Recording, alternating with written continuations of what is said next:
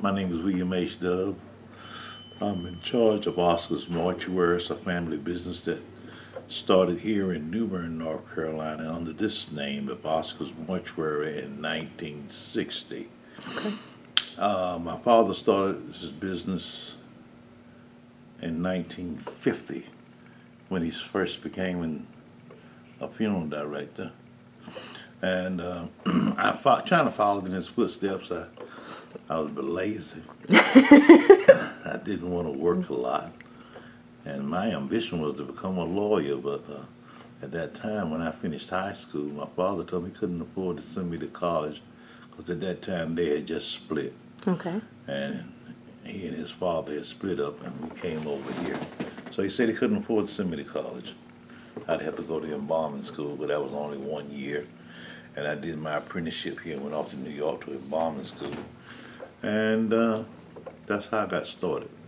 But I've been here all my life, working in the embalming room before I ever had driver's license, working me to death.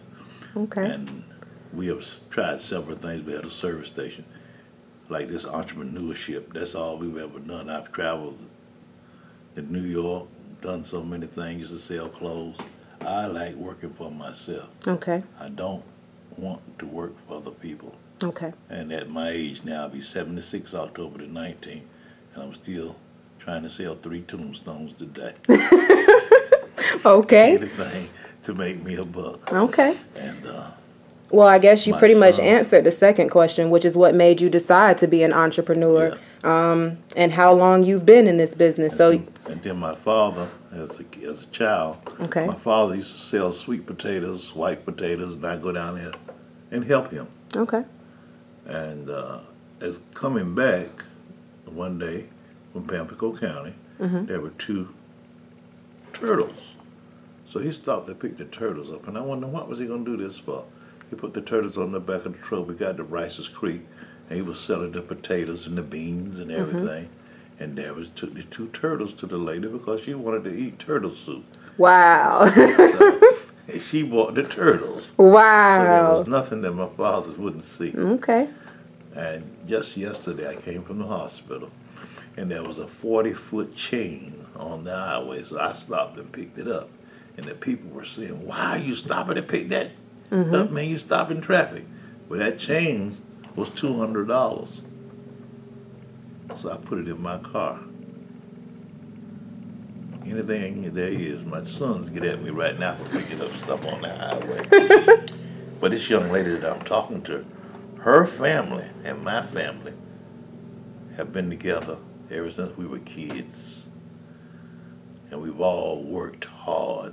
Her father, her granddaddy, they all worked for themselves. And that's where we were brought up. Okay. I like working for myself. All right. And the funeral business is just getting a little toll on me now because my knees getting weak, my hips getting weak, and I can't do this lifting. But I have 2 sons here, and I'm grateful for them. And a little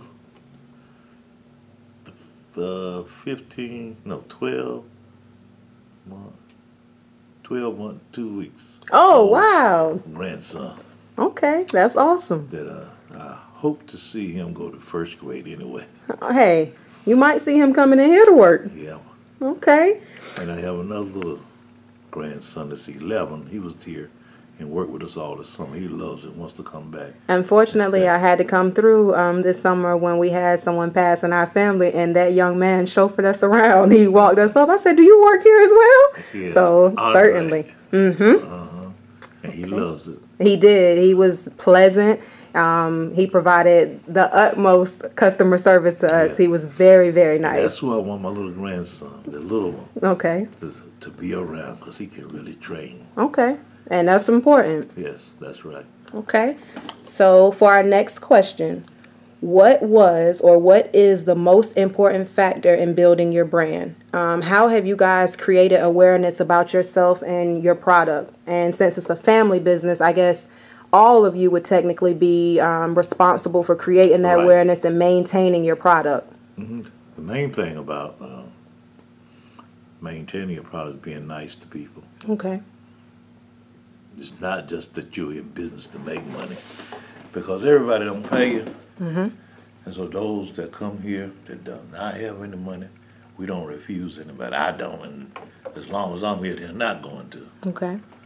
And I don't think any of my sisters or my children would do that, because that's the thing in life. Everybody doesn't have it. You have to be here to help people, and that's what it's all about. That's important. In relation to your overall goals, what matters more? We have been working in class with Noam Wasserman's The Founder's Dilemmas. So this book entails and pretty much details not everything, but a lot of the things that entrepreneurs run into, whether the risks are known or unknown. He details a lot of the variables that cause entrepreneurs to fail. So one of the discussions that he has in the book is, okay, for instance, when you're starting out a business, would you rather maintain control or would you be more worried about the profits? If you had to bring in a partner, would you let them maintain some of that control and you worry about the profits, or would you rather maintain control and worry less about those profits? I would, if I brought in a partner, I would rather see both of us maintain control and you work with each other to see. Okay. That's a good answer. Yeah. And I like, but if you got fears, fear is the greatest thing about going into business now. People fear, the fear of not making it, losing money. And I have lost over $40,000 in other things that I've tried. And my mother said once to me, I hope Sonny doesn't kill himself. Really? Right, when 9/11 was. Because I have done a lot of aggressive investing. And my investment guy told me, say, "Nigga, you need to change some of this stuff," and I didn't. And I lost a lot of money. And so it didn't bother me. I said, well, you know, this was just what I was trying to make. Right. So I'll get here. So you're saying with entrepreneurship, one of the keys is to be fearless. You can't have any fear in your heart when you're starting a business. That's right. You got to know that there are going to be some unknowns. There's going to be some risk. It might be some failures, but you got to hang in there. You got to keep on going. Okay. All right. Well, one of the most important questions for me, I have interviewed 2 other individuals, and everyone has sort of had the same answer to this question, but I feel like you are going to have a different answer. Number 5 says, statistics show that businesses associated with friends and family members in various roles oftentimes fail or add additional unnecessary tensions over the course of the project. Do you agree or disagree? Because this is a family business. In case we have not told you guys, could you tell everyone who in your family exactly works at this business? Okay. My sister next to me, Dorothy. Okay. She's a workaholic. Don't have to worry about anything gonna go wrong. Okay. Because she's gonna protect our families that we serve. Because if there's one penny over that I charge them, or we charge, she's gonna go back and check over everybody that sold a family. Okay, so that's your checks and balances. Yeah, she's gonna check and All see right. if you didn't charge them enough or if you charged them too much. Okay. And next, Okay. what was the next question? Oh, who's the next person in your family? We were naming all the family members that are associated. My sister Eileen Dove. She's kind of front person like me. And she has a lot of mouth and a lot of gab. Everybody likes her. Right. And she's very pleasant. My daughter, very quiet. She works hard here. My 2 sons, they're both licensed funeral directors and embalmers. Okay. The same as I am. And one of them went to North Carolina Central, Victor. His wife went to Central. Julian, he just went to he went to Federal Tech and the Mortuary school. And me, I just went to Mortuary school. Okay. Okay. I didn't go to any college. Okay. But I really wanted to go. Okay. I've done a lot of reading and everything, I just love people. You know, that's something else interesting. Out of the 3 entrepreneurs that I met today, each one of you has talked about education and talked about the importance of educating yourself, whether you're in school or whether, you know, it's a lifelong journey. So, Yes, okay, I also noted, I spoke with Miss Sabrina Bingle earlier, and she also talked about the importance of education. And she had not finished her degree, but I was explaining to someone she has made some tremendous moves in New Bern. So I would never have known that she didn't have a college degree. Mm-hmm. But with that being said, I have certainly learned and certainly have a totally different perspective on whether or not you have that title or, you know, whether or not you've gone to college, because certainly I think being an entrepreneur, you can learn so many different things that are not teachable in classrooms. And my next move I'm trying to do now is lease some acres of land. Okay. I thought I had these lands already leased to my cousin and them, my cousins down in Hollow. Oh, they leased their land, and so the people weren't leasing it this year. And so I tried to lease the 70 acres for the same amount that they were getting paid every year, $1,500.